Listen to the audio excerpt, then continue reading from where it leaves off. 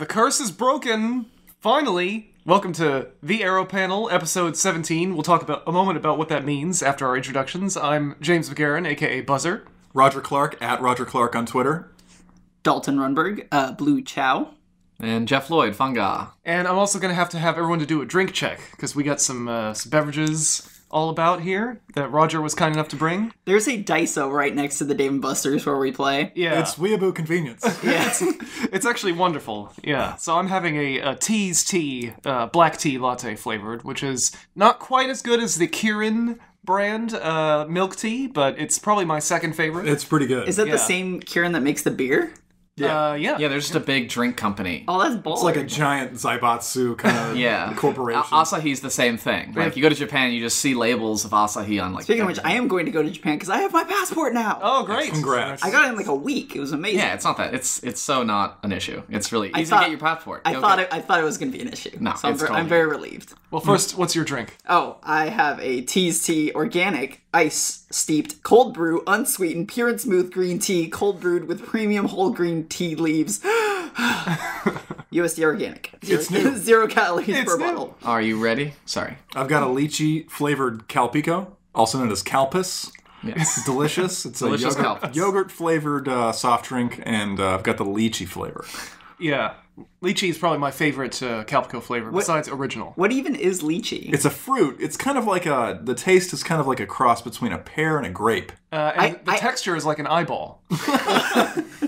Gross. But it's good. It's good, actually. Jeff, what are you working with? I have the same thing as James, so I'm not going to go over it again. Yeah. All right, so anyway, we talked about how the curse has been broken, and the curse that we're talking about, of course, is PFCing Dead End Groove Radar Special. DEGRS is what we'll call it from now on. Which is actually during the tournament, the last tournament, the song that I lost to. That's a pretty epic song to lose on. Yeah, I mean, if you're gonna lose on a song, that's the one to go out on. Oh, yeah. So, Jeff, why don't you tell us what is so special about this chart?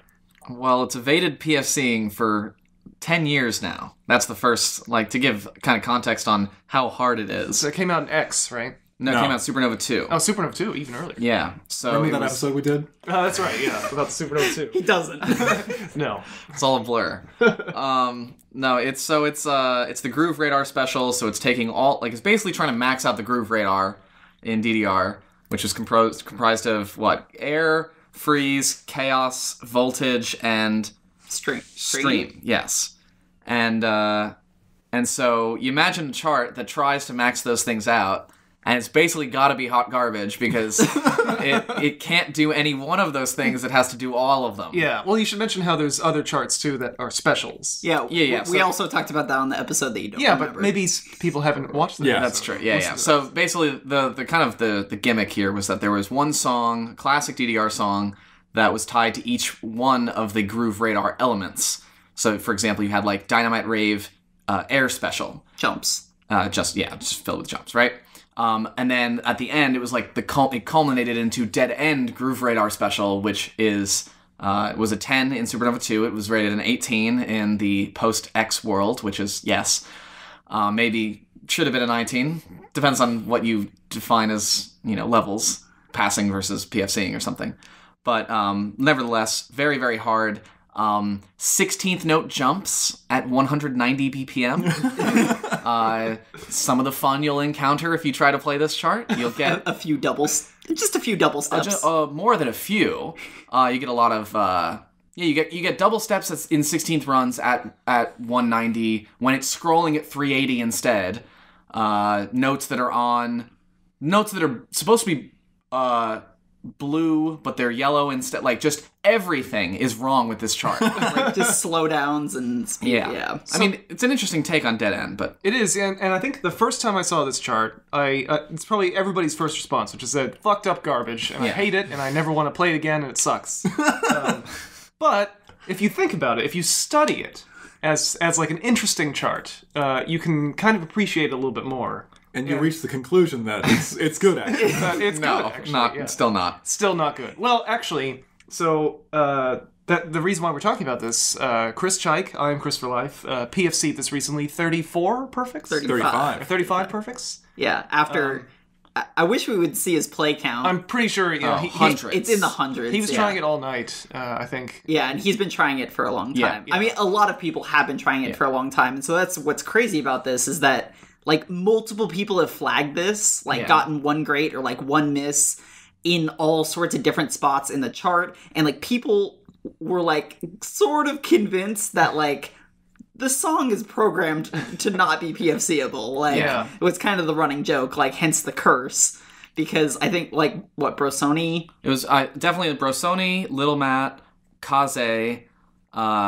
Those are for sure had one grade on it, and plus Chris, right?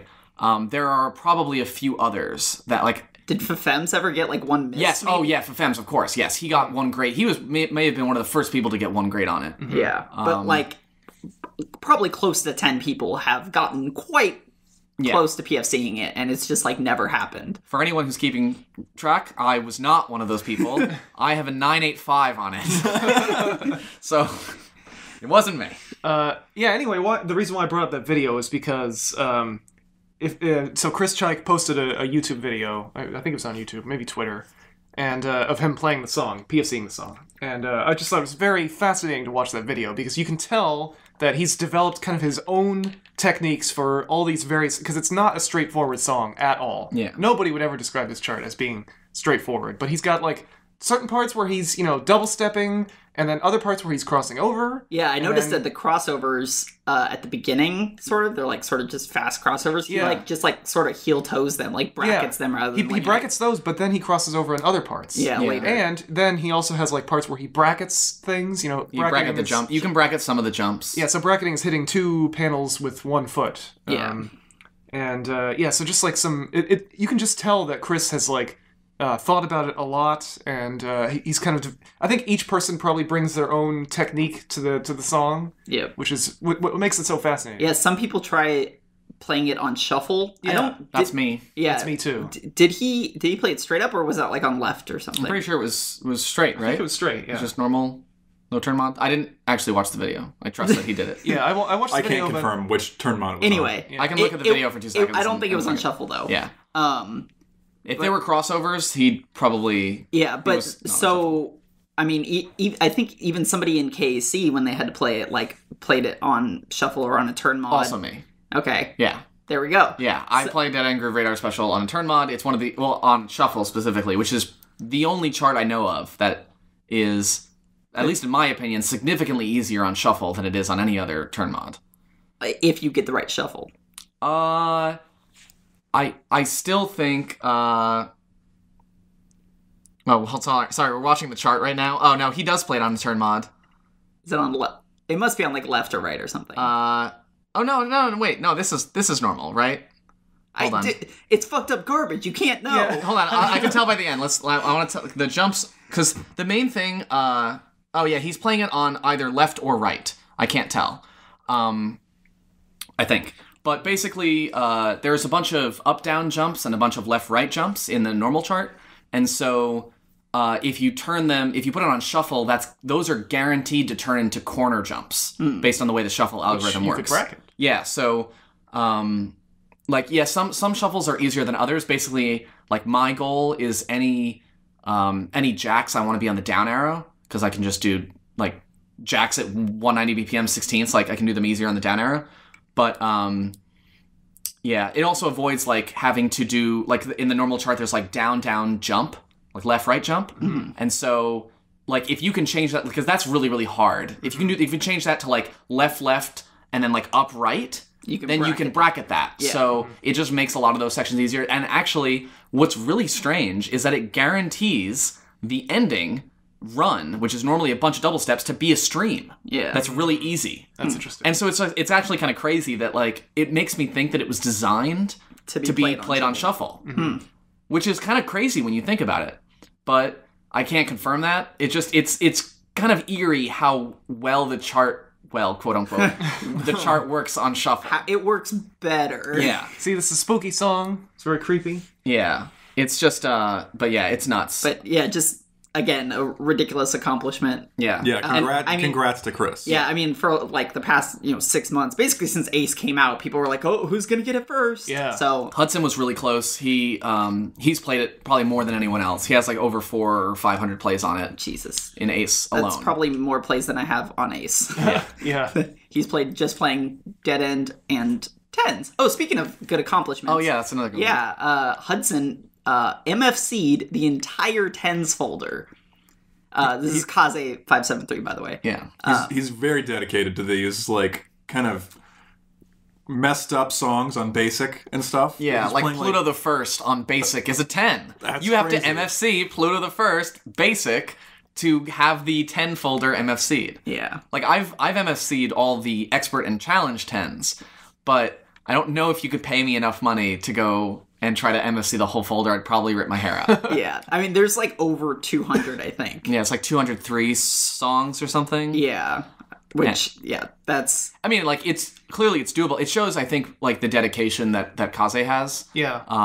Because so many, like, I think it's easy to, especially, like, if you just look at the Expert and Challenge charts, then, like, okay, doing the 10s is, like, not actually incredibly hard. Like, yeah, obviously MFCing songs is hard, but, like, when you look at it in the context of good players and, like, what's doable, the really, really hard ones, Wild Rush, that's a pretty hard MSC, about on par as some of the 15s I have MSC'd.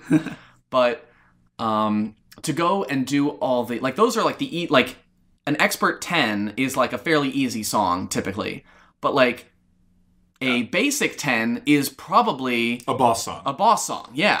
So it really puts it into perspective to think, like, oh, like, you only have to go back and do the basic and difficult. Like, no, that's actually the harder part of it, Yeah. not the easier part, as you might think. Because you get all the BPM changes and Yeah. stops and everything. And a lot of times, the stops and things, like, on songs, they're almost, like, made with the harder charts in mind. Exactly, So they yeah. make less sense Yeah. on... And, like...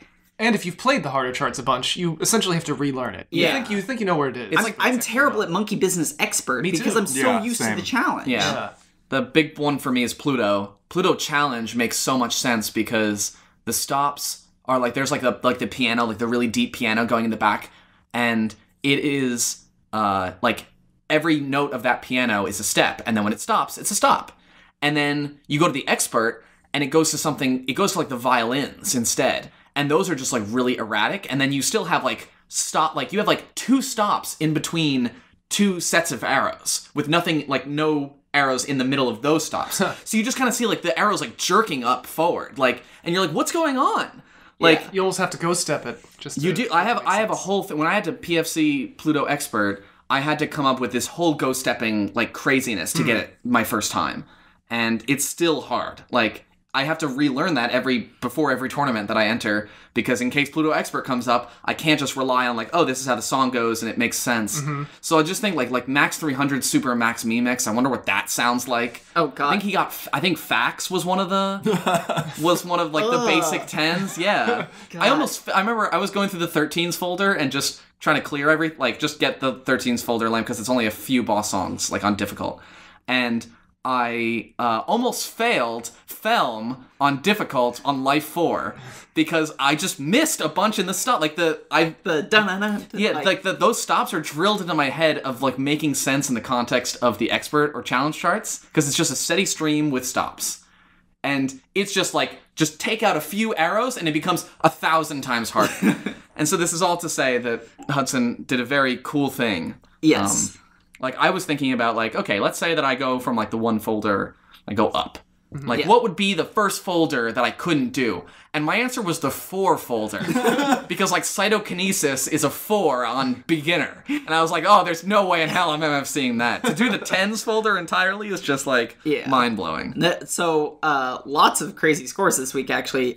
There's also a new world record on 9. Yep. IX. IX. IX 9, set Yeah. by Paul. On the same night Chunka. that Chris Chike got DEGRS. Yeah. I don't know how close Hudson... When did Hudson do the Same 10s? It was a week, I think. Yeah, it was a couple days ago. A couple days ago. I think yeah. it was the day I don't think it after was that. all on the same day, but yeah, it was a very impressive week. So, I mean, that's like the hardest 18 probably, right? Yeah. You Yeah. guys should watch the video of Paul playing that song, because it's really impressive. Yeah. He really mastered the using Sudden Plus Oh yeah, that's a fun one for Sudden Plus. Yeah, to kind of so like if you've never played 9 before, it has a it's like slow. I think it's like half BPM for half the song about. Yep, and then it speeds up. And then it speeds up, slows down, and then it slows down. Again. So you can't do Sudden Plus for the second slowdown. No, it's too fast to change. Yeah, no, I don't think so. Yeah. But Jeff, you were the first to PFC it, and you got like what 48? 48, yeah. Yeah. So which was my first full combo of the song. So I'm gonna write that off as being like I was happy to get it. So are you gonna try to go for Paul's score? No, I do actually really love that chart. It's kind of a shame that I don't play it as much. This might give me a little bit more reason to play it and try. I really like there's a drill at the end that's 24ths at 198, and I'm extremely bad at it. So the fact that I got it ever, let alone in my PFC run, is like, I just know that I can, like, without a lot of practice, I won't be able to come anywhere close to PFCing it again. I kind of got lucky. And so I remember watching Chris try to PFC it. It was around the same time because nobody had done it yet, and he got a miss. So it's like a left-right drill, and then it ends on an up arrow, and he got a miss on the last up arrow, and he was quite sad. But yeah, so lots of great accomplishments this week. I think everybody's kind of got the juices flowing. People are turning up. Yeah, people are turning up for KAC. Yeah, see, this is why I said KAC was not going to be a disappointment, because I knew that just everybody was going to be really motivated to just be competitive. It's crazy how hype it already is, and I feel like within the first few days of the qualifying period, people were just posting some really good stuff. Yeah. Yeah, so like, I don't know, I saw Sappy's set was really good. We got Fefems and Jeff. Yeah, Fefems and Jeff at the top. Yeah. Tied. Yeah, I think being tied is really crazy. exciting. Yes. Although, I would like to see you at number 1. I think I can get my score a little bit lower. So let's give a. I'm going to go a little chronologically here. So do we want to take a quick detour and do some news and then come back to KAC? We can do that. Oh sure, yeah. So we have 2 new songs that came out last week. Oh, I'm sorry, Dalton. It seems like Dalton. No. I have to break that news. I just think everybody got so excited about KAC that we forgot about the new 11. I didn't forget. And the new 13. Go where the conversation led me. Yeah. So these are more songs from Konami's new rhythm game that's coming out, or is already out. It's not a rhythm game, is it? I think it is. Yeah, I think it's going to be a competitor to the Love Live? Hatsune Miku game. No, not Love Live. Project Diva? Project Diva. I thought it was just an idle game. What is an idle game? You play you try to make idols love you or something. Oh no, you know what it's going to be Is like? that like a dating sim? I don't know. What's that game in Japan? Maybe you remember, Roger, where it actually prints out Prepara? Prepara. Yeah, I think. Or Aikatsu? Yeah, I don't know what Aikatsu is. Yeah, Aikatsu is basically the same as Prepara. So Prepara is kind of like a really kind of pink and flowery game where it prints out like a QR code and like a dancer onto a card. And it's definitely a rhythm game, sort of. It's like not a very competitive rhythm game, but it involves like, trading up your dancer or something. Yeah. And I have a feeling that this game's gonna be like that. Anyway, this is a big detour. But this is a new game that Konami's working on. We don't know if it's gonna be a rhythm game. And there's 2 new songs that came out of that. The first one is called Koi no Puzzle Magic, which is like love puzzle magic in Japanese. And it's an 11. And Dalton, you have something to say? It's by Soda, right? I think it's a Soda song. Oh, yeah. It sounds like a Soda Fujimori song. I'm pretty sure one of them is Soda and one of them was Tomosuke. And I'm going to double check that's right. But keep talking and I'll come back so I love the song. My personal criticism. The chart is standard 11. I don't think there's that much to say about it. You guys have anything to say about the... It could be a pretty pop like 14 or 15. Yeah, maybe it's a challenge chart. If there was. Yeah, I don't know. They seem to be reluctant about like putting challenge charts with like cutesy songs. Mm-hmm. I don't know why, or like especially, or at least these kinds of songs. Yeah, that's what I mean. Well, there's the other Koi song. It's one that, I forgot what the name is. Oh, the Love Is a Space War. No. Well, there's Koisudu. Koisudu, the one that's like a 16. The Prim song. The Prim song. That's Love Is a Space War. That's a 17. And it's a 17. A 17, yeah. So there you go. There's one. Yeah. So the other song is Strawberry Chu Chu. And it is a banger. Well, I don't know. The chart is definitely pretty good. Yeah, The chart's great. Yeah, they were having fun with the chart. Yes, you can tell. the chart looks very, very fun. Personally, I'm not a fan of the the anime girl kind of screamy songs. Yeah, they're both kind of like that. Yeah. The Koi no Pasudo Machiku is like better. It's more like softer, like how you would expect normal people to sing. And then like Strawberry Choo Choo just kind of goes like full anime, like full like 16-year-olds, like kind of whiny girl. Yeah. And I'm so not into that. Yeah. The chart has some very interesting rhythm, like 16th rhythms though. Yeah. And There's even 12th notes in there. There's one little set, one little sprinkle. It's a pretty solid. It's a solid 13, I'd say. But Yeah, it's fun. the It'll chart be looks fun. fun. right, the 12th notes were in the Soda one. Oh, really? Oh yeah, you're right. Yeah. Yeah. Which is surprising for an 11. Yeah. But yeah, in Strawberry Choo Choo, there's some like, I mean, if you bother to do them, there's some like crossovers kind of into like 16th things. Yeah. That like some interesting patterns and interesting rhythms. Yeah, I dig it. I'll play it because it seems like the chart is redeeming, but probably Yeah. won't go back to it very often. But yeah, hey, let us know if you guys have played these charts. You should let us know. They are available in the U.S. They are available in the U.S. this time. Yeah. Yes. So let us know on Twitter or in the Discord chat what you think of them. Yeah. Remember to go join our Discord. Oh yeah, join our Discord. The link is like It's on our Twitter. pinned on our Twitter account. Yeah, it's pinned. It's hopping. We're all in there. So Chris Chike's in there too. Come hang out with us. That was like a bait and switch right there. I mean, he really is in there. But yeah, anyway, what else did we want to talk about? Or do you want to go to questions now? No, we can go to KC. We gotta talk about Oh, KC. yeah. we should talk about KSC. KC. A lot of stuff to talk about there. Yeah, okay. So, Jeff, you want to give a timeline, sort of? I did, yeah. So, That's- well, I think the first, like, if we're looking at, I think the regions to look out for are definitely like, obviously, we care about the U.S. a lot, like, because a lot of us have either a personal or semi-personal stake in this, in, like, who moves on, right? The other one, like, I was just kind of curious to see, like, what FFEMS would put out. So FFEMS got minus 28 on, like, the first or the second day, which is really, really insane. He got, 10 on Possession, which was a new world record. Woo! Then 7 on Be a Hero, which at the time was world record, taken from Chris, who had 8. And then 11 on Rising Firehawk, which definitely could have been improved. Mm-hmm. But obviously, like, goodness, It's 10 on Possession. really crazy. Yeah, 10 on Possession. I had a minus 44 run where I got, like, an insane... I thought, like, to me it blew my mind. Like, 14 and a miss on Possession, which was the best I'd ever done on Possession. It was my highest, like, EX score and also money score. Like, I had, like, it was like a 998, which was my best, which was kind of silly. But then I got, like, 17 on Rising Firehawk and, like, 10 on Be a Hero. So, I was hoping to improve that, and then I did. What was it, 2 nights ago? Dalton convinced me to come out to the arcade. Yeah, I was over at the arcade. I finally... East Ridge Mall. No, we're at Daly City. Oh, Daily. Yeah. It's 5 minutes from here. Yeah, why would I go to ERM? I thought you said you brought him to ERM. No. Never mind.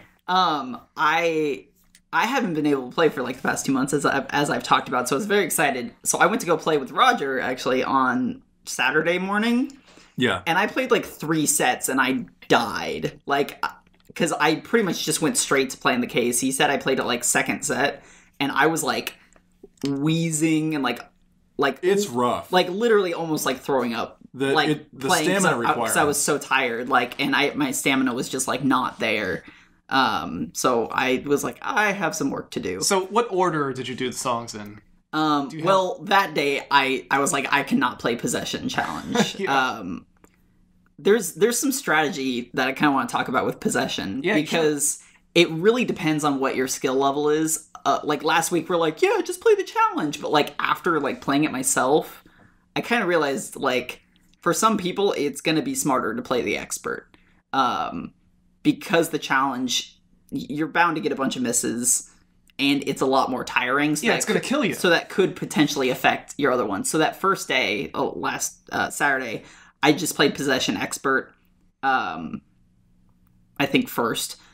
And Yeah, because I was like, I can't do possession like in the set. Like I will die. But I learned the chart a bit more and I practiced it. So when I came back on Tuesday to go play, I started my set with possession challenge. Because I think trying to do it after already being tired out by Rising Firehawk and Be a Hero, which for me are like... Yeah, they're still very draining. They're quite tiring. So they're all going to tire you out. So that's why I was curious about... Yeah. I'm on Dalton's, like... About doing the hardest one first? Yeah, possession challenge first, because that's the one I'm, like, most likely to totally screw up. Yeah, so that's another thing, is, like, if you screw up... If you play possession first on challenge or whatever, and you screw it up, then, like, you can be like, okay, the set's a wash, I could play other stuff. Yeah, that's the strategy. The boost of confidence that you get from... It's not even the confidence, It's a percentages game. It's like, if you have a 90% chance to screw up possession, then, and, like, a 50% chance to screw up the other two,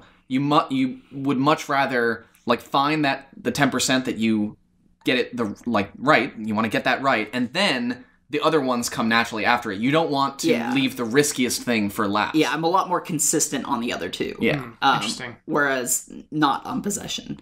But every time I played possession since then, I've gotten a little bit better and better at it. So yeah, I was impressed by your progression that day. You played it once and then did okay, and you played it again, and then... Yeah, and then like 20K I think I played it like 2 or 3 more times on Tuesday too. So yeah, you just I think it really helps to learn the chart. Or any of the charts. Like you use a lot less energy when you're not like trying to react. Mm-hmm. Like if you're basically sight reading, like when I played Be a Hero, my first set, like I had watched the chart once on YouTube, like, and I played it on 3.25, which is like 617 BPM, I think, which is in my range, but for like basically sight reading something, like it tired me out, and like I could not MA because like my muscle memory is just like not there, that I'm spending so much mental energy on like trying to read that it just wrecked me. It's not just the mental energy you spend, but it's also kind of like your emotions too. You're more tense. Yeah, exactly. So I like chart familiarity, like I think helps a lot for a lot more reasons than people think of, just like, oh, I just know the chart better. But like, you know how to like pace yourself. I mean, it's like running a race. And like, you can relax. Yeah, like, but sort of. But yeah, even pacing yourself, like you like if you play possession and you go like all out for the first half, like you're gonna be dead. Like I try and conserve as much energy as I can, like for the first half of that song, basically, because you just know that the last half of it's gonna kill you. Yeah, and the jumps are really tiring, and you can just sit there and bracket them if you really want to. You can. But yeah, as I was saying with possession, there's some strategy to it that, like, I figured for me personally, like, if I could break 1850 EX on the challenge, like, that would make it worth it for me to play it over the expert. Because, that, like, 25x perfect PFC on the expert is 1850. I think, right? Mm-hmm. Yeah. So it's just the trade-off there. And so you kind of have to feel out what feels better for you, if you can do the challenge. But like, if you're kind of, there's a lot of people I think on the list there that like are in that range of like, which should I play it on? But I think if you take the time to learn possession challenge, it's worth it to play. Yeah. Like, because it's 165 EX score difference potential. Yeah. So if you can like close that gap, at least it's worth it to play it. But it's good advice. But if not, don't feel bad. Yeah, try it on expert first, and then if you feel like you can, like, and then also play it on Stepmania a ton too. That really helps. Yeah, Roger, you said you played it like 100 times on Stepmania. Yeah, I didn't really know possession challenge before the set came out, and I had to look at it on Stepmania a zillion times in order to even digest what was going on at the end. And for me, it's rough for me because I'm not really that great at hard songs, and just having an 18 and 2 17s in a row to play, like, definitely not used to that. When I did it the first time, I was like feeling it really hard. I basically couldn't do anything for the rest of the night, and the next day I was tired. And I was like, it's just like 3 DDR songs, Yeah. Like, why am I feeling like this? It's just because I don't play stuff like that. Yeah. I was surprised that my stamina came back so fast that like when I went on Tuesday, like after I played my KAC set, I was like, oh, I want to play 18s. So I played a set of 3 like 18s I hadn't played before. And like I wasn't that dead. And then I played a set of all 17s I hadn't played before. See, I played 4 17s actually. So KC is going to get people to start playing harder songs. Yeah, and like Good. and It's already happening. And like my stamina seemed to be a lot better. And I think part of it is that like I've lost like 25 pounds in the past like 3 months or so. Nice. And so like I think that actually really helped. Nice. Yeah, I could definitely see that. Yeah. Less weight to carry around. Yeah, and to move around Yeah. on the pads. So I think right now I'm sitting at about 34th on the KC standings. So speaking of which, Roger. You're actually 41st now. Wow, damn. It's changing really fast. changing. Yeah, I was at 30th last night. Wow. Yeah, I've been checking it pretty much constantly since it went up, and you just see names just like shifting pretty quickly. So where are you seeing this cool information? Oh, yes. So you go I think ahead. Roger gets to... Yeah, we have a new site called kac.sfevolve.com, which shows KAC World 100 is what I've called it, and it just automatically updates the latest scores from Konami's website and puts everyone into one big list. So, Yeah, because Konami's website, it's only broken out by region. right. Yeah, there's not a list of everybody.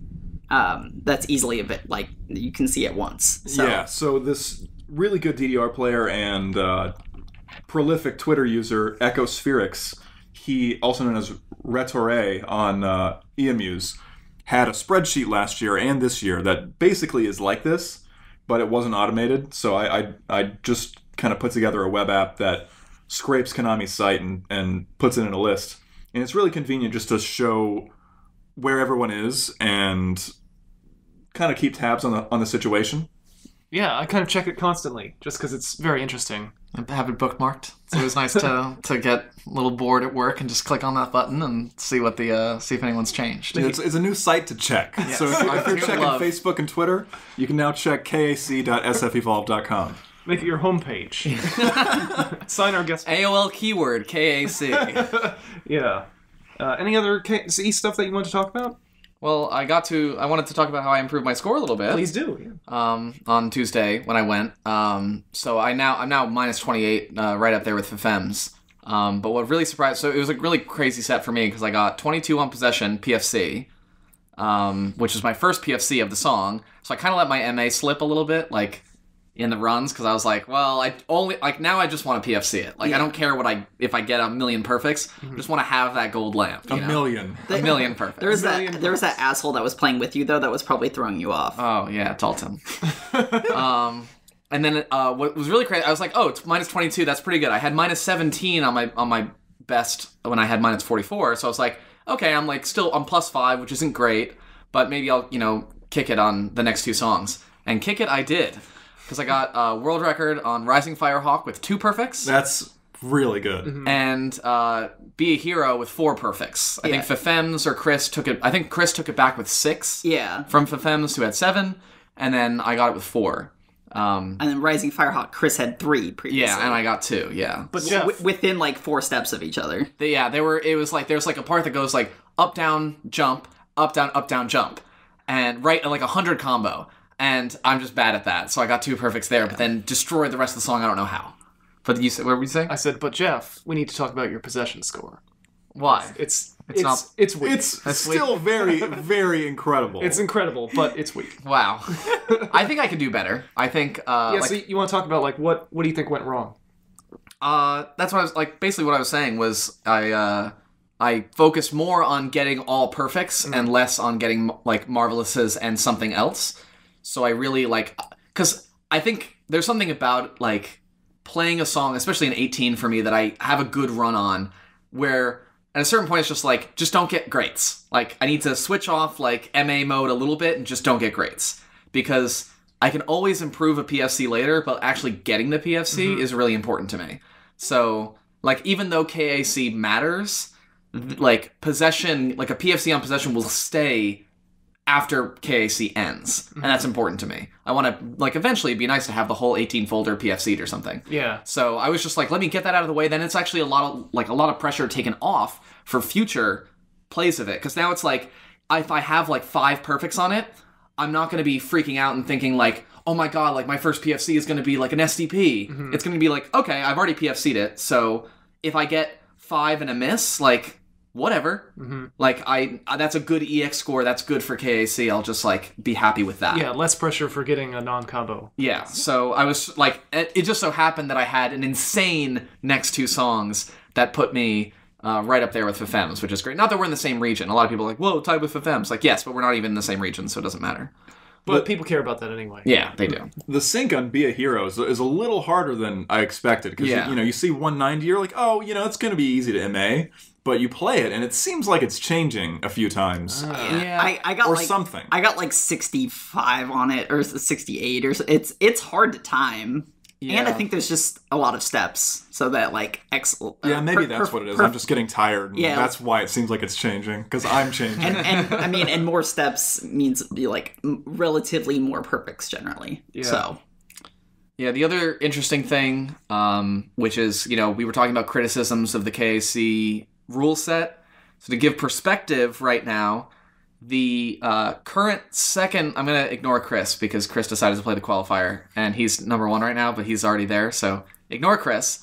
But the second U.S. player, who's Paul Chunka right now, who's also 3rd overall, is not going to get an invite. And if this was the KAC standings... like the day of the qualifiers ending, right? The 3rd place overall in the world score would not get to go to Japan. But right now, what is it? The 78th? Asia is like 78th. The 78th player in because they're taking 1 from Asia, and Asia is like a very weak region. So it's Asia outside of Korea and Japan. So exactly. It's basically like so like Taiwan and Singapore and the Philippines and places like that. Do you guys know where Renan is from? I think Taiwan. I'm not sure. Yeah, so we'll be looking. Dr. D needs to get in there. Yeah. Yeah, is he I don't know if Dr. D can he really kick it on something like Possessual? I guess even if he doesn't, he could do better Renan. than that. Probably. And then Carlos, Maniac Stepper, who's from Puerto Rico but has been living in Taiwan for a couple months now. I don't know if that technically qualifies. Like, I don't know if he's technically allowed. There was like weird English on the website of like, you need living in place. Origin, yes. Otherwise disqualified, whatever. Like, there was some weird English about like, you actually need to be living in that place. You can't just like, especially because they have an East and West Japan divide right now for those like 7 players. Yeah, I wonder. They're like, I think they're just kind of keeping an eye out for people who live in one area and just travel to the easier region. That actually take the train over to the arcade. Yeah, exactly. That actually happened for some KACs in the past. Oh, where like actually Blue and Fee, Eric, who was like sitting in on the last case or the last TAP episode, but didn't say anything. He was telling me a couple months ago about like, I think there was a Drum Mania. Like Hokkaido's like really not a good Drum Mania region, so players in Tokyo would take the train up to Hokkaido. Damn, that's like, what is that, 8 hours? It's 12 hours? Yeah, Like that? 10 or something, probably. So that's kind of interesting. So why do you think it's divided East and West? Especially because Japan is a long country. Isn't that kind of weird to divide it like that? Or I mean, like, that's they like Kansai and Kanto are East and West Japan. Like, those are West and East Japan. Okay, so it's not like California where it's like North California and South California. Right, yeah. Like nobody calls California like East California and West California. Right, yeah, no, but like Japan looks kind of long, but it actually is like more of a horizontal thing than it is a vertical thing. Okay, gotcha. So Just like, because most of the cities are on the coast, I guess. Right. Well, I mean, Kyoto's it's not like really. it's like tilted. Yeah, it's a little tilted. I don't know. It's interesting. Globes are arbitrary anyway. So Japan is an island by the sea. Yes. So it's like stuff like Kyoto and Osaka are in Kansai, but Tokyo and like, I don't know, something else. Yokohama? Yeah. And the other places are in Kanto. So it's an interesting, like right now, like you see like a lot of actually Japan's kind of turning up. You know, there's a lot of of the top 12 right now, 5 of them are Japanese, which is a good split. It's just not great that, there are actually, in the top 16, there are 1, 2, 3, 4, 5, 6, 7, 8, 9, 10 US players. Yeah. And, 9 of them, or, well, I guess I was counting Chris there, but 8 of them don't get to go. What's up with that? Like, I'm proud to see a bunch of blue at the top, though. yeah. Yeah, Bunch of so American players. yeah, American players got to turn up. We gotta turn the scoreboard blue. Yeah. The colors are arbitrary, by the way. So I just thought that they looked nice, especially the green. If you go down and look at Reno. About in Asia. If you just scroll all the way to the bottom. Yeah, Roger picked a nice palette, I think, for the Yeah. site. I like the purple. Yeah, Korea. so go check it out. It's kac.sfevolve.com. I think it's kind of funny that, like, what is there 2 purple, 2 from Korea? Right now? Fefems and Retori, which is Yes. Echo Hold on, Spirits, keep scrolling. Is there anyone else? and, There's Rice Bob, I think. Yeah, it's way at the bottom. Rice Or it Bob got got pushed off. knocked off. I just think it's crazy, like, do people in Korea just not care? Because, like, They're like, it's you for fans. can't beat Fefems. Like, at No, least, it's a pump nation. well, that too. I mean, look, one of my rivals is a Korean guy, and he's like basically just as good as me, and he could easily be on there like at the same place as me. Right, and that's what I'm saying is, like, I guess, like, you're on the leaderboard even though, like, you don't expect to make it to, like, as a qualifier. No, so maybe other people just, like...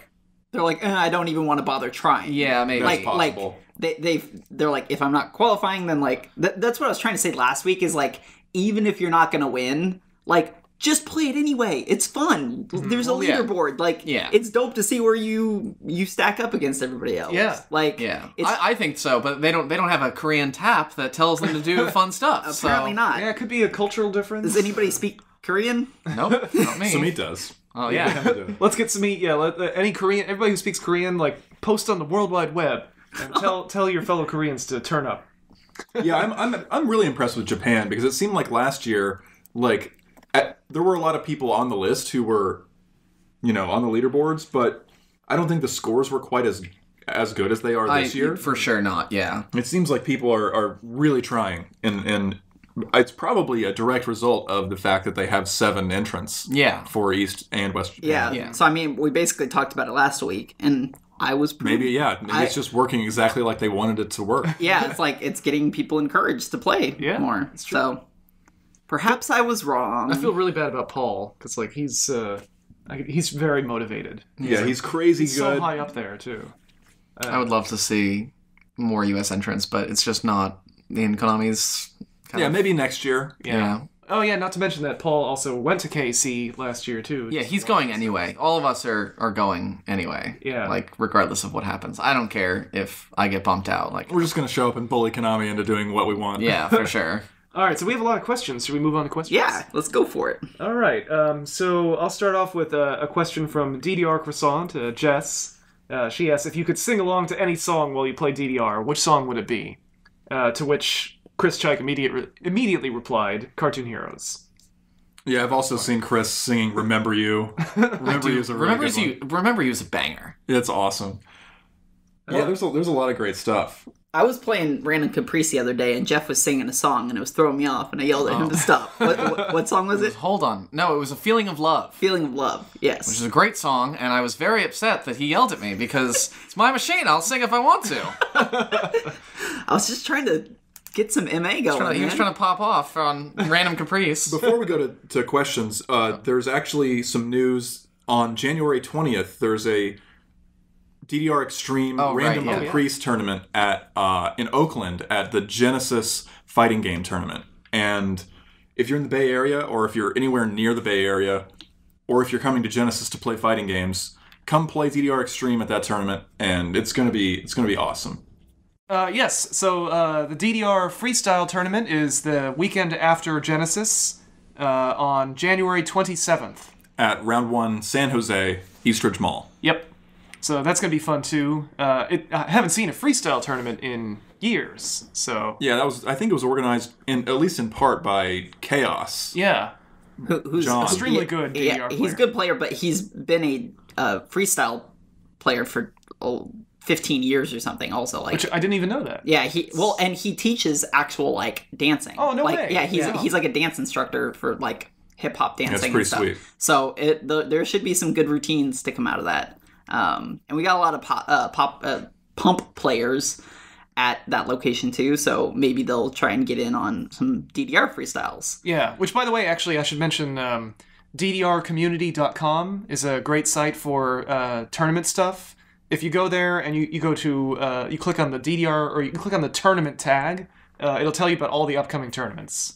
And then you can find more information about the DDR freestyle and the Genesis Random Caprice tournament. And maybe we'll tweet about it too. So let's see, what's next? We got some questions? Yeah, we got more questions. So Des Spencer on Twitter asks, most efficient way to learn a song with many stops, like Chaos or Pluto? Practice a lot on CMod, or just keep watching a video of the chart? I think actually playing it on StepMania. Like, if you have a In the Groove machine, or StepMania machine, whatever you want to call it, available, like, that's probably the best way to learn it, so you're not dumping a bunch of credits into a machine. But yeah, I think actually playing a song on StepMania helps a lot more than just watching a video. Like, even if you're just tapping along, like, on your desk or whatever to StepMania, or to a video, like, actually playing it helps you learn a lot more.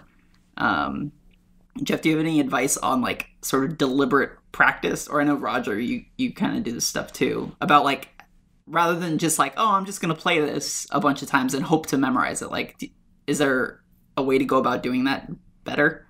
I mean, I start, if I have to learn something, I feel like I haven't learned like a really gimmicky song in a long time, but I start with like CMod and Assistic and just get a feel for what it sounds like, what the game wants me to do.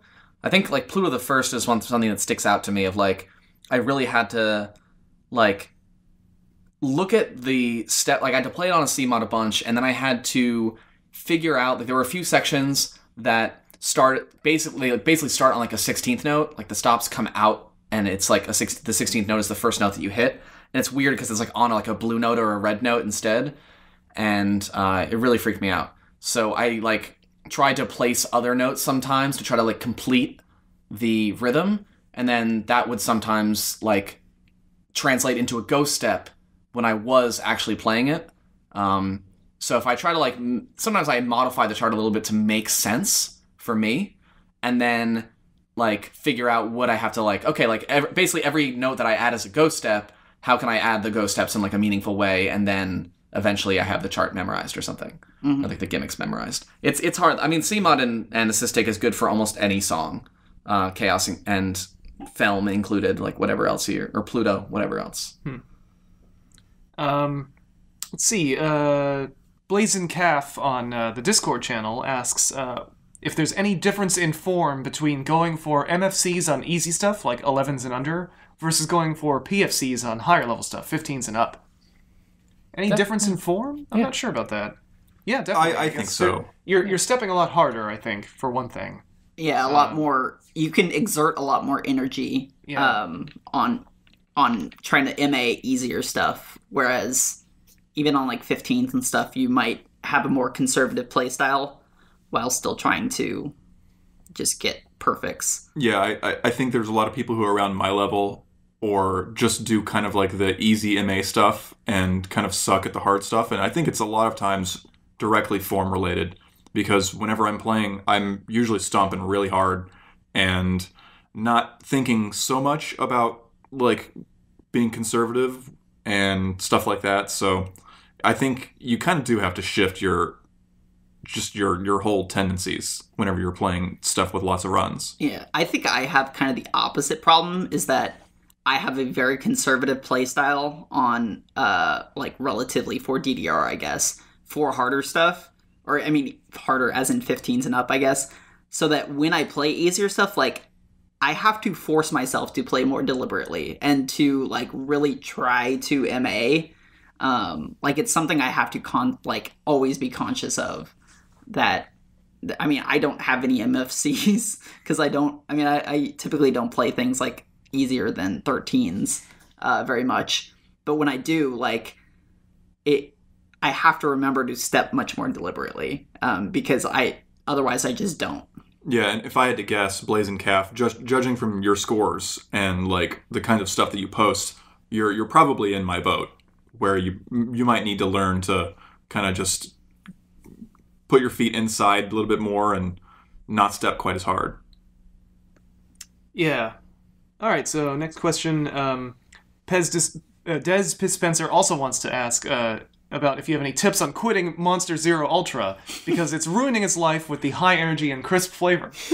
It's got a nice citrus and pineapple infusion. Is that what it is? It tastes. There's like a tropical. Yeah, there's tropical a tropical notes in vibe. there. Yeah. It tastes like white. It does. Tastes like white. It tastes like electricity. Tropical electricity. I apologize because I think I got Des Spencer on the kick. Well, I kept talking about it on stream, and he watches my stream a lot. Many people. And it's the official drink of SFFO. It is. Paul got me started on it. Yeah, that's the problem. Like, Paul was constantly looking in Japan for Monster Zero Ultra. Dude, when he was visiting here a couple months ago. That's when I bought. Like, that's when I got hooked. Yeah, no, I was driving him to the air, or I was like You're driving going to brunch. Yeah, we were going to brunch, and Paul was like, "Oh, can you stop at this gas station? Like, I need to." And it's like San Francisco, so there's like no parking anywhere. So I was like, I'll just like drop you off and do a lap around the block as he like runs in and tries to find Monster Ultra Zero. And then did he have a Monster Zero with at like brunch? 9 a.m.? Yeah, 9. It took like 3 like gas stations or liquor stores to eventually find it, but. But Yeah. he found it? Yeah. And he had it with brunch? I think it was after brunch. Oh, like he saved it. we had to go stop somewhere else too. So sorry, not sorry. So another funny one is Jeff, aka Lao Lozer on Twitter, wants to know why FFMs is playing this weird Candy Star edit. That's a Or long time. wants to know, like, basically how he's doing it, probably. Oh, yeah. Okay, so, well, it is 2014, so that was back when... it's DDR 2014. That's back when they allowed edits. Oh, is it the one where it's DDR. just like 16th streams? Yeah, Pretty it's, much. it's just a crazy 16. Yeah, I remember seeing a video of that a while ago. But there was edit support. Yep. So I don't know what the question is. Like, explain this. Like, how is Probably he... how it's done. Yeah, like what's What, going on. you mean edits? How edits are done? Yes, Or... yes. Oh, okay. I mean, they're not. Like, there's no edit support in Ace. well, so- no, but like, how this was is- it done in This 2014? is 20. Oh, I think it was USBs. Like you made edit data. This hasn't changed for many years, except it went from PlayStation 2 memory cards to USBs at some point. Mm-hmm. But basically, you had to have a Japanese home version, and then you had to you made edit data, and then there was a way to export it onto whatever either of those two mediums, and then it's unfortunate. It actually makes me think that we're not going to ever get edit support again. Oh, because Ace machines don't Because- have USB. Well, the US Ace machines don't have USB slots. Interesting. The old, like 2013 and 2014 cabs do, and like the X cabs do, and stuff like that. So, Probably not coming back, if I had to guess. well, I can imagine that they do some sort of like. It'll Can be you an imagine internet if it was thing. an online? Yeah, Sure. yeah, You basically tie have. it to your EME's profile. Yeah, you basically like upload charts somehow. You make charts somehow in some online editor. You attach them to your card, and you can share them with your friends. Yeah. that's the only way I can see it working. But considering like a little history, like we, typically like a new mix would come out, and for like 3 or 4 months there would be like no rival support and like no edit support. And then those two things would like trickle in a little bit afterwards, like after the new mix was new. So the fact that we've gone almost 2 years with Ace and we got Rivals obviously like right away, but the fact that there's no edit support now makes me think that if they're going a whole mix without doing it, then it's probably over. So sorry to be the bearer of bad news, but that may be the case. Yeah, we'll see, I guess. So actually, this is kind of a nice transition to another question from Discord. Omni Anton asks, what are some new/updated features you'd like to see in the next DDR version, such as a rival system or a pacemaker, etc.? So yeah, I mean, Edit support would be good. that support would be awesome, now that we think about it. I think, yeah. I think there's a lot of stuff. A global leaderboard would be great that everyone could see without having to be logged in. Yeah. That would be really cool. Yeah. So we've talked about this before, but also like a Dan ranking system. Yeah, like that's like 2DX. my number one, I think. Yeah, so like being able to, so like 2DX has a ranking system where you can play a course of songs and then achieve like a ranking on your profile. Yeah, we were just cool. explaining this to Jeff's roommate who does not play music games the other day with 2DX, and basically just like explaining how the dance system works, because we're like, oh yeah, Oliver is Kaiden on doubles. Like, they can even do something. He basically was just like, it's like the black belt system. Oh, yeah, like, yeah, it's like a Taekwondo thing. Yeah, it's like whatever. martial arts. Yeah. Yeah. I was going to say, they could even do something like they're doing now with KAC. Like, just they could reuse the same code, just do the same thing. It'd be cool that, like, I would love to have, like, weekly sets or something, just as a fun little way to get involved. And, like, wouldn't it be cool if Tap Set of the Week actually had a folder. You know, like, that'd be even better. Event. Hey, Konami, Collab. if you're listening, give us a call. Slide into our DMs. 573-3573. 6969. what is area code 573? That actually is It's Missouri. It's I keep getting calls from Kaiser Permanente, which is a healthcare facility out here in California, and it's like 1-800-573.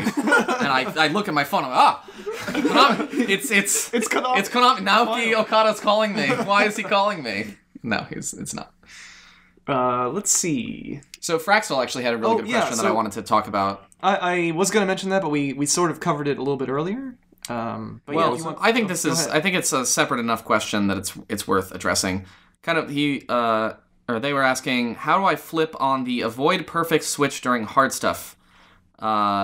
Which is kind of like an interesting mentality that's kind of foreign to a lot of people, because especially if you play easier stuff a lot and you kind of get into a mode where you're like more focusing on MA than anything else, it can be really discouraging. Or this is also if you've ever been really good at the game and then you stop playing for a while. You get like greats or misses, and like there's a strong urge to just like quit, because it's not perfection like you're used to, either because you used to be able to do that, now you can't, or the songs that you normally play are just geared towards like, oh, it's just like an auto PFC or something. So I think it's an interesting question. I think it is something you have to like consciously think about, like don't quit, like in conserving energy a little bit more, like you might find it easier to like keep your brain in the right headspace, but it's certainly not easy. And I think like for really, I still have it on really hard songs, like, you know, it's almost like if I get a miss in the beginning of a song, like Egoism or something, like I'm actually happier, because if I see that I have a gold combo going like through the first run in Egoism and then I get a miss, it's like it might be the same as if I had gotten a miss way earlier on, but like I just used a ton of energy and I was like feeling hyped that like, oh, I'm not gonna PFC it, but like there's a certain, like you exert more energy, you kind of get in your own head a little bit more, and then getting that miss like brings you all the way back down. And so I think it's a really like a mental game. More than anything else. So maybe just try and get a miss or great really early on. I mean, so when I was playing my KAC set on Rising Firehawk, I like on the fourth step, it basically starts on like a right down right, and then like down foot switch. Right down. Yes. Yeah. So like on that foot switch, like my knee like locked up or like overextended backwards, and I got a good on like the fourth or fifth step of the song, and I was like, oh well shit, there goes my set. But I just kept playing. I was like, it's EX score, so whatever. And I like PFC'd the rest of the song with like, I got like 40 something perfect. Yeah, it helps a lot. And so I was like damn, like it kind of sucks that I missed the PFC, but like I think that not having it sort of like made me calm down a little bit more. Exactly. Like I wasn't so like concerned about it. That's why, like, it's just kind of a weird, like, I don't think I'm actually advocating for anyone to get a grade on the first step just to, like, get your head in the right space, but I think, like, try to play... Get hyped with grades. Yeah, try to play the song as if, like, nothing's on the line. You know, like, if you start thinking about, like, oh, this is the run, right? This is the time. Like, you get in your own head a little bit too much. Yeah, I mean, that's how mental blocks happen. Yeah. I think that it's sort of a self-fulfilling prophecy, is that you get to, like, you rush a section because you're like, oh, I have to do this, like, really fast thing, or, you know, like, any variety of ways that mental blocks can affect you. Yeah. I have this problem where basically this attitude has prevented me from playing songs that I know I'm going to get a bunch of misses and stuff on. And that's also not good. Mm-hmm. So I mean, that's what I when I was playing with Jeff the other day, I was like, hey, just pick some 18s, pick some 17s. Like, I was like, because otherwise I will avoid them. Yeah. So I think Roger and I need to go, because we both want to fill out the 17 folder. Yeah, so do I. And I also want to fill out the 18 folder, at least like clear everything. I'm starting to have more fun with 17s, so I'm ready for it. Yeah. So, and it's good to work on your stamina that way. So I think maybe next trip to the arcade we can focus on that. Yeah. All right. So one last one. It's just a fun one for the last one. T Error on Discord asks to Roger. Knowing that you embrace the cyber aesthetic, I must ask, do you also play with the cyber note skin? And if not, why? The public deserves to know. Well, I mean, I got to say that James, I would say, is equally cyber. And if not more so. I think I haven't tried it yet, honestly, and I kind of want to. After talking about it, it's chunkier. Yeah, so it's easier to see. We talked about it before the show a little bit, and it is actually an interesting note skin. Yeah, so there's one person in the Bay Area that plays it, Spencer, and it's more opaque. It's not as transparent, and it's just as vivid compared as to Note. Yeah. Yeah, so it's the same colors as Note, I think. Well, right? Okay, so cyber is like the note skin itself, not the color. Yeah. The color can be whatever you want it to be. Like rainbow or vivid. Yeah. But like the actual physical notes, how they look, it's like, yes, they are chunkier. Yeah, and then you said that you want to just be squares. Yeah, just give me a big square. I mean, they used a dot, right? Dot was kind of like a square. It was a diamond, which is a kind of square. It's a very, very small one, though. There's a butterfly one, too, I think. Yeah. And Kevin Bodie plays on Cyber, and he's really good. I might actually try Cyber next time. Because I do think it's consistent with the aesthetic of it. It is, yeah. And it looks cyber. I agree. It's very angular. Yeah, it's a cool note skin, and it actually might be superior. We'll see. All right, well, that's going to do it for tonight's episode. No, we have taps. Oh, I forgot. So, yes, before we leave you tonight, we have the tap set of the week. So, Dalton, you want to tell us about everybody who submitted some scores? Oh, yeah, we had a lot of scores, and a lot, particularly, of, like, new people that I hadn't seen before. So it's really cool to see just different people submitting it, like names I didn't recognize. So again, thank you to everybody who submitted. So really quick, what was the set last week? It was... The set last week was Illegal Function Call was my pick. Tribe was my pick. Yeah. And then EDM Jumpers. Yes. For anybody that missed it. So we had Phenomenal... these, again, all Twitter names. I think there might have been a couple people in Discord too, but sorry if I missed you. We had Phenomenal Ta, Zippo Third, Nolan Card, Big C 927, Rinashta, Toxic Jordan, Tung Janyantham. Again, I gotta learn how to pronounce that because they keep playing. I'm sorry. Third Irony, Inun Layer, man. Ben Arndondo. It's a bunch of numbers. Sorry, Ben. Fraxtal, Iffy Student, Jeffro Sledge, and Wicked Fedora. Yeah, nice job, everyone. Nice. There's always the thing of like pronouncing people's internet names in real life because it happens on like Twitch or something. You're like, "Oh, welcome to the stream." Yeah. Like, okay. I love your mom. 420. Ben's a great guy, but MF32892_Ben Twitter handle. Come on. You get with Well, all the good ones are taken now. That's true. I know. Says Funga_. There's Yeah. apparently there were 32,891 other MF_Bens. Yeah, So apparently. It's a rough life. All right, so this week's set of the week, I'll get us started. And so I kind of alluded to this the previous week, so if you guessed what my pick was going to be, congratulations. But my pick this week is Cytokinesis, which is, if you've never played before, it's Effed up garbage. It's a fucked up garbage song. Yes, it's true. Actually, it's cool. I think it's kind of cool. It's a really cool speedcore song. And it's pretty tricky. It's got a gradual speed up in the middle, Which means impossible to MA. Yeah, very very difficult to MA. and like it speeds up, and then like as you think it's like speeding up more, then all of a sudden it slows down again. Yeah. And you're, ugh. Yes, it's very difficult. So yeah, that's why I picked it, because I feel like everybody avoids it, or it's just not very popular. But it's pretty neat, and I think it'll sharpen some of your skills, if anything. Yeah. How about you, Roger? What do you got? I'm gonna pick Seduction Vocal Mix. Oh, what a good It's one. a really good song Kinda from surprises. DDR SuperNOVA, Yeah, it's good. and nice and streamy, so check it out. A little late, though. Yeah, Be forewarned. a lot of the old songs are kind of late. Yeah. And speaking of old songs, my pick is not one of them. It's literally as new as you can get. It's Strawberry Chu Chu. Oh, man. It's just another excuse for people to get out there and try the new songs, because I don't know that everybody plays them. People may overlook them because they're not 15s or 16s or whatever. So It's true. go play a fun 13. Yeah. And dance like an anime girl while you're doing it. Yeah. Oh man, those background videos, they are mighty cute. Yeah, so as usual, tweet at us, send us a message on Discord if you have anything to say about the show, and tell us about your set of the week. And your KAC experiences. We like seeing everybody's progress. And yeah, check out once again kac.sfevolve.com to see the most up-to-date standings. Yeah, follow along. I'm planning on trying to qualify this weekend. Do it. I've also not been playing very much, so it's going to take a while for me to warm up. I'm gonna try to keep qualifying.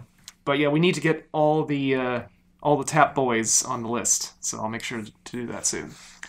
All right, yeah, that's all we have for tonight. So thanks for listening, and Thank you for playing.